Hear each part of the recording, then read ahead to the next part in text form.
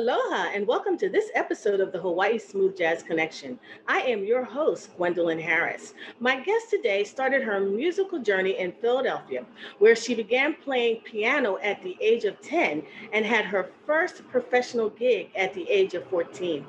Today, not only is she a musician, but she is also an educator, author, composer, and she is the first lady of smooth jazz. Her impressive resume as a recording artist and touring musician includes appearances with Norman Brown, Mindy Bear, Bobby Womack, and Ray Parker Jr., just to name a few. She has received numerous awards, and I am sure you have seen her at jazz festivals as the leader of the all-female ensemble Jazz in Pink, or her other band, Three Piece Suit. I am so happy to have her here today. Let's welcome my Philly sister, Miss Gail Jhonson, to the show. Aloha, Gail. How are you? Thank you. I'm wonderful.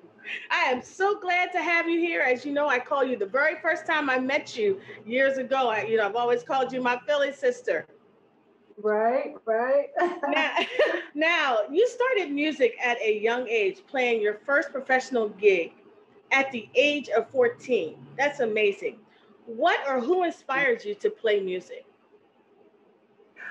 Well, I don't know. I think Stevie Wonder. I saw him with his Farfisa at the Uptown Theater in North Philly, Uh-huh. and I always in me wanted to just do music. But when I saw him play at the Uptown Theater, I was like, oh, I was convinced that's what I wanted to do. So I called my uncle up. I was like, hey, you got to help me I got to get a keyboard. So him and my dad got their little pennies together and got me a keyboard and just started playing with a band we called Natural Experience with my cousin. He played guitar. So yeah, those are the days. Look at you.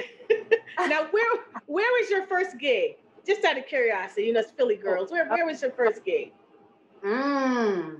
That's a good question. I know it was North Philly, and I believe it was a bar. And, we were too young to be in the bar, but my Uncle Bill was our chaperone. So he would take us all in the van, and we would all set up the equipment, and we'd play music. And then on our breaks, we'd sit all in the corner, and they would bring us a whole tray full of Cokes with cherries in them. But yeah, I'm sure it was right in North Philly somewhere, like Gordon Lehigh. Okay. All right. Yeah. Now. Yeah. Then we started playing cabarets, and then we did the boat rides on the Delaware River. Oh, yes. Okay. All right. Look. It's been years since I've been back to Philly, and you're giving me flashbacks. Just all those things. Now, do you play any other instruments besides the keyboards and piano? Well, when I got to high school, they were like, we already have a piano player, we already have a harp player, so you got to pick something else. This is what we got, a flute. So I started, and I started really liking it. I didn't like it at first because I get a headache. My lessons were at 8:00 in the morning, and every day I had a headache for about 3 months. So that wasn't fun, but I really started to enjoy that, and I played first chair. I played second chair mostly because I had two girls ahead of me that was just a bomb, and that was their instrument. But when they weren't around, I played first chair, piccolo. So, and I messed around with guitar a little bit, and I messed around on the drums, and just enough to teach the kids at church how to play. This is how you hold the drumstick. 2 and 4, and I get on the bass and I know the strings. Okay, play this note, play that note. So. I don't know how to play those instruments as a real musician, but as a teacher, I messed around with several. What high school did you go to, Gail? I went to Cardinal Doherty. Oh, okay. Yeah. All Yeah, right. we had a real department. Yeah, we had a really full-out orchestra, and we'd play behind the plays that the students would put on. In fact, I was on the art committee, so I was also behind the scenes painting the set. Oh, wow. Mm-hmm. Oh, wow. Now, you are the musical director for Norman Brown, and I know that must be a lot of fun because I know when you guys were here and he was here, just meeting both of you. I met you before, but the two of you together were just clowning around. Yeah. How is it working with him? Oh, he's been a sweetheart. He is just the best musician. I'm telling you, he's just a well-rounded player. He reads music well. He's a good leader, and he writes well. He's a great composer, and he's fun to be around. Like anybody. After a while they be like, "Leave me alone," for a minute, because I'm thinking about something else. There were a few moments in between, for that kind of stuff, but otherwise, he's very generous, very giving, and yeah, he's a joy to play with. Yeah, he's fun on stage. He seems like it. He definitely seems like it. Now, Yeah. you are known as the first lady of smooth jazz. You have paved the way, for Yeah. some of these other female musicians to come on board and do what they do. Now, Yes. Yeah. you started the group Jazz and Pink. How did that come about? Well, I was with Norman on a smooth jazz cruise, and I believe he was hosting that year. And when you're on a cruise, you're going from room to room and seeing band to band. And I ran into this lady that was up there playing the flute, and I mean, she was killing it. I was like, oh man, come to find Althea. And I had met her all prior in Detroit with a group called Straight Ahead. So, but I didn't know her, so I didn't recognize her. But once we met and we started talking, and I was like, "Girl, you know what? This don't make no sense. There's just not enough opportunities for women in jazz. We need to get together and talk about it." So my friend Kina, she was on the cruise. The next day we had lunch and we talked about we need to get together and we need to share the stage, play each other's music. And Kina went to work calling her people up in San Diego and got us a gig. Next thing you know, everybody came back home from the cruise and people were calling, I'll play. Because I wasn't really thinking about an all female band. I was really thinking about the female artists. And any old band would do. We can get some guys that can play. But as it turned out, when all the ladies said that they were willing to play it, then I started calling up other ladies. It was like, yeah, let's do that. And so it really was a force. It's like, okay, this is bigger than us. This is something that we need to do. We need to make a statement. We need to, put it out there. Because once we got everybody together, Karen Briggs was on violin. She's a virtuoso. Of Yes. course, Althea Renee, she has been playing everywhere, and she is just fierce. She just means it when she gets up there. And then in San Diego was the first time I had met Maria Antoinette. Mhm. And Kina had told me about her. You're like, oh, you should meet my girl Maria. And I was like, oh my goodness. So she teamed up with us, and we ended up with a really, really cool band. Lynn Keller was on bass, and Lynn Fidmont was singing lead. And Wow. yeah, CC Royal was playing saxophone, and it really turned out to be really a wonderful thing. Darlene D Love, she played guitar, so it really turned out really nice. And we ended up playing with Cedric Anderson on drums because Cora Coleman was supposed to play with us, Mhm. but Prince called her and Oh, said, wow. get back to Minneapolis because we got a rehearsal we got to do and da da da. And we like, oh man, this is our very first gig. So as it turned out, Cedric just filled in, and soon we got another drummer, and we got Althea's girl from down Dallas. We got Pocket Brown, and so yeah, then it's rest is history.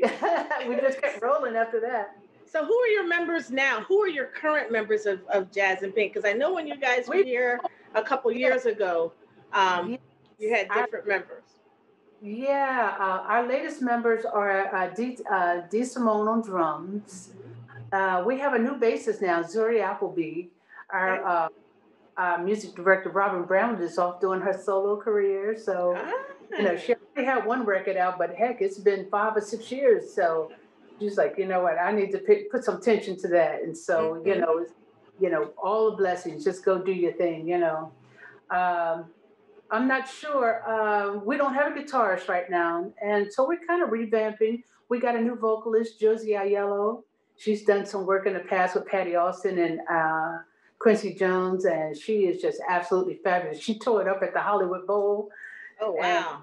yeah, we closed out with "I'm Every Woman." We had the whole crowd going.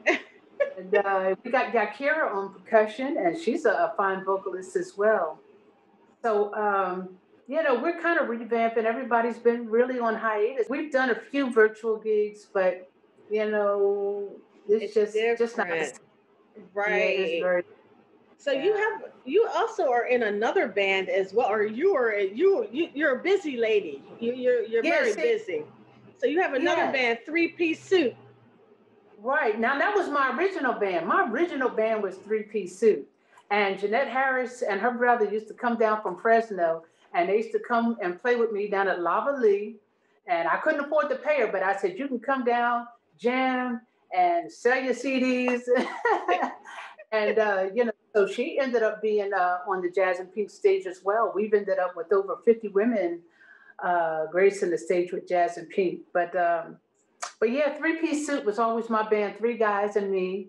And so now I got some fellows from down south, down in Texas, and they play with me when I go out and do Three Piece Suit. In fact, I Nice. just covered one of the videos that we did at the Huntsville Jazz Festival, Mm-hmm. and that was fun. Yeah, yeah. There's some little young guys, I call them my little Berkeley boys.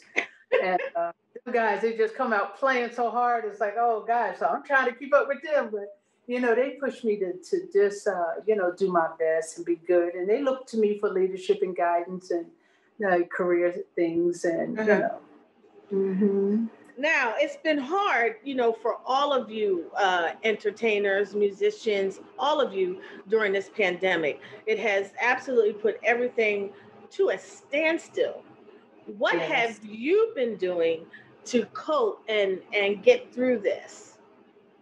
Oh, girl, it really has been something. I started writing the record, and we couldn't get together, so I just started writing, and I finally finished the new record, Joy. Mm-hmm.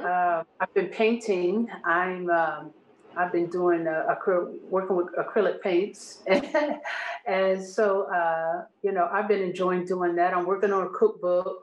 I got a new Wow. song. I said I need to collect all these songs that I did, and just write them down and put them in a book. And so like everybody else, trying to find ways to monetize what I do. And so practicing and a little video editing now. I've been learning that. That's really a skill set. I'm telling Can you give us you. a little sample of what you've been working on, or just something, just a little something to give us Gail Jhonson? Well, what I've been doing. I've been really doing a lot of straight ahead stuff, and so I recently discovered a tune by Monk called Evidence, and I've been playing that and reharmonizing giant steps. But I like James Williams. He's like my piano mentor, and this is one of his songs.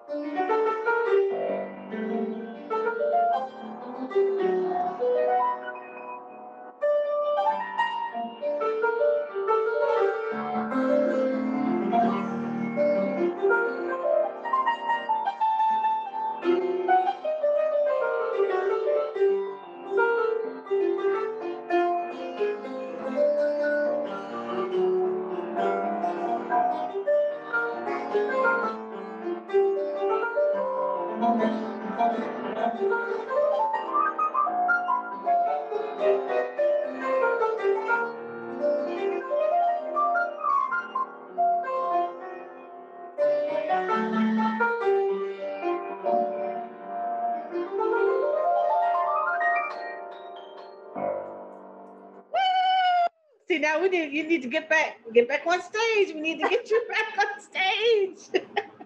So I always play that kind of stuff all day, but I love my smooth jazz. I like my beat, but when I want to get pensive and when I want to go into my head. Uh-huh. Well, anything you play, I'm going to listen to. I don't care what it is. I'm going to listen to it. I will listen to it. Now, you released in I believe it was 2008 the album Pearls. Yes. And just out of curiosity, because our new vice president, Kamala Harris, she has brought out in all the females, Yes. everyone wearing pearls. Do you Yes. see another album, maybe Pearls 2 coming out or Volume 2?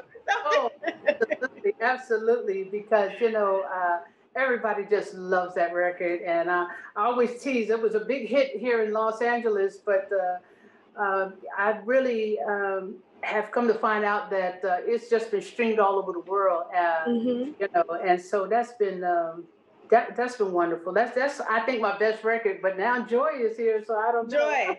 Now, I love all of your music, but I really do love Joy. I play that on my radio show, and I absolutely love it. I Yeah, drive to work jamming to it. So yeah. I'm telling you, it was a lot of fun. I didn't feel pressure. I didn't feel, like I had to create this or that. I just had all this time and freedom. Okay, well, what are you going to do with your time now that Corona's here? You can't go out. And so I just started trying to get all the things done that I hadn't had time to do before. And Norman used to say that all the time. If I could just take a year off from all this ripping and running, because we were in airports every weekend, every week, we're in a flight somewhere. And so it was great to have the time off. But now it's like, we need to get back to work. Now, what new projects are you working on, or any shows? I know it's kind of hard to tell about shows or anything, but I know a lot of shows that were canceled, they're rescheduling them. So what new projects or what shows should we be looking for you with Norman or with Jazz and Pink, if possible? Well, we don't know. I've got my manager, Michael Smith, and I've got two agents, Barbara Collins and Kathy V, and they're all feverishly looking for performance opportunities for us. So we're on the books for something in San Antonio with Heartbeat Productions. So we're looking forward to that. And we've got a couple offers for some virtual things. And but probably Vegas would probably be the next thing. But I mean, we would love to come to Hawaii. Yes. The yes. Blue Note, Well, right? yes, Blue Note Hawaii is here. And yes, we need to get you to Blue Note. You need to come to Blue Note. Now, one question. I told somebody that I was going to interview you, and one thing that they wanted to know was you started your career very young, and what is one piece of advice that you would give to your younger self? Oh, to my younger self, I would have got a manager sooner. Mm-hmm. I mean, we had our manager when I was, like I said, when we were younger. But once I went off to school, I went off to Berkeley, Mm-hmm. and I started getting discouraged. I was surrounded by everybody from my age to 50 that were well experienced and toured and were working with the best of everyone. And I became discouraged. I was like, there's no way I'm going to become another Herbie Hancock. So I better just go back to doing top 40. So I just say, if you really have something in your heart that you really want to do, stay the course. Because now and I got YouTube, I put on YouTube and I can jam with Herbie. Mm-hmm. I can't get him yet, but I can jam with him. And I would have never thought I would even be understanding what he's playing, what he's, the kind of intellectual music he was putting out. But I hear it and I understand it now. So I just think, you just have to be tenacious, follow your dream, be passionate, and stick with that manager. I should have went back and got my uncle to say, hey, I need you to help me again and help guide me through some roads. And I could have, avoided some pitfalls along the way. Now this might be on along with what you just said, talking to your younger self. For the new artists that are coming on board, new artists, new musicians, what advice would you give to them? Because it's very hard in the music industry right now. Yes, yes, it is. I think they need to learn the business. I think a lot of them. I mean, they're so awesome. I'm like, what are they feeding these kids? How is it that they're playing so effortlessly? They're playing so beautifully. They've got all this innate talent, but they don't know the business enough. And I think that's really the thing. I'm really encouraged by so many of them really trying to invent new things and have new ideas about how we're going to get this music dispersed, how we're going to record new music.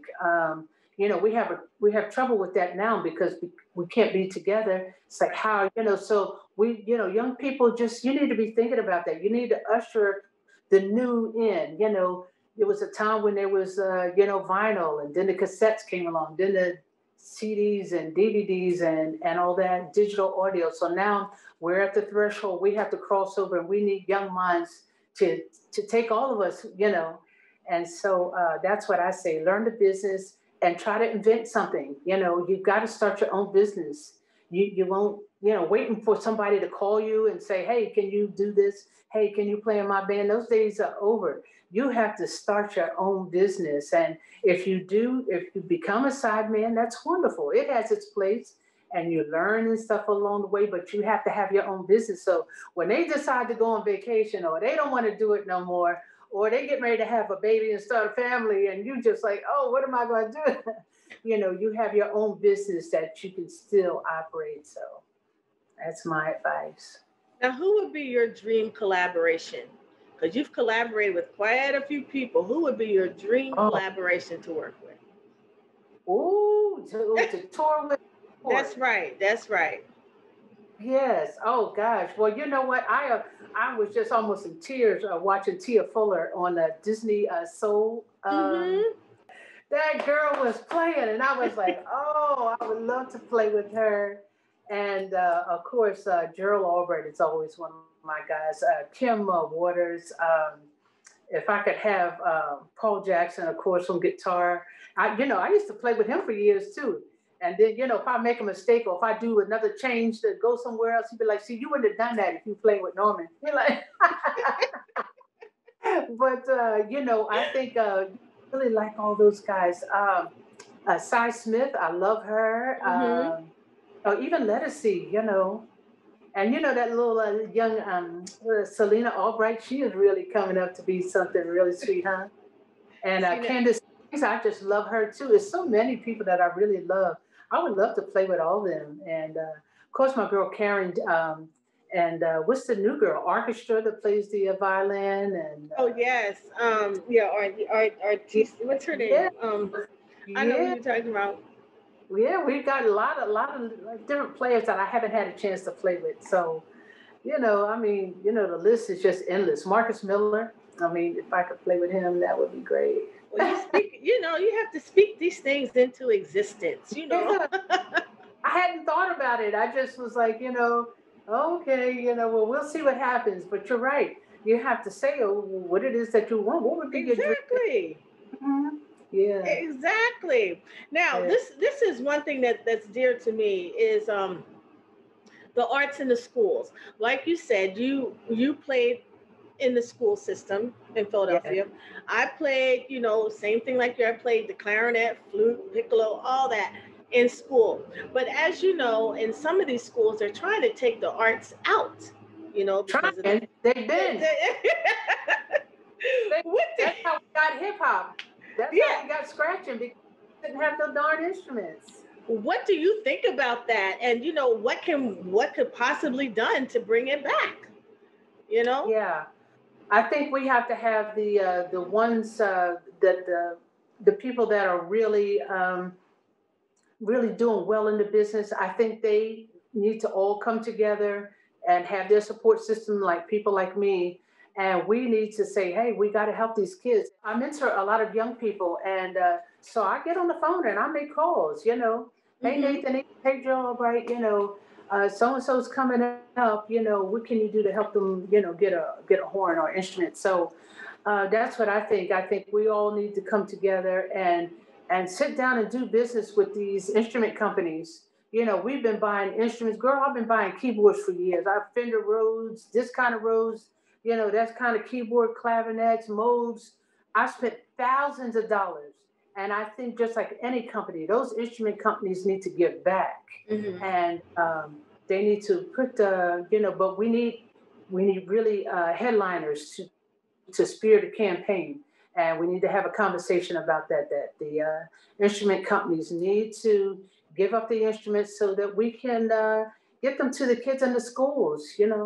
I want Jazz and Pink to be ambassadors of women in jazz. I want us to Yes. get the instrument companies behind us, sponsor us to go over to Lagos, I don't care, or if we go down to Haiti, or if we go over to France and go into one of those girls' schools and sit down and have a cultural exchange with them and have the instruments and talk to them about the instrument, carry the instrument, playing, jamming, all of that. I would love that. And so I've already put that on pen to paper. I've Oh, already, wow. yes, yeah. Nice. Well, Hmm. I have one more question before they're giving my time down. One more question. Where can people go to find your music or to find out more about you? Oh, I my website is being revamped, and I can't wait. So my website, gailjohnson.com, the JHON, and you know what? That's been a conversation piece ever since Lena Ringstadt, my graphic artist. She put that on my CD, my keep the music playing, and now my family called me up, girl. They done call me back. They done messed up your CD. They done spelled your name wrong. So it's Gail Johnson, JHONSON.com or jazzandpink.com. And of course, Amazon Music, iTunes, it's all over the place. Spotify, we're streaming like big time. So this is life Yes. is good. Yeah. Well, Gail, Mhm. I thank you so much for being here with us today. As always, every time I see you, we're laughing about something. But awesome, awesome, awesome. Thank you so much. And I hope to see you soon, Yes. on the We stage somewhere, Hawaii. you Yeah. Why know? can't we come to Hawaii? We can come to the university down there and we can kick it and have ourselves a workshop and all of that. Do a concert. You See, I'm going to know. talk to you offline, okay? But Okay. thank you, Gail, so much. And Yeah. to my viewers, thank you so much for Yeah. tuning in to the Hawaii Smooth Jazz Connection. Until next time, aloha and God bless.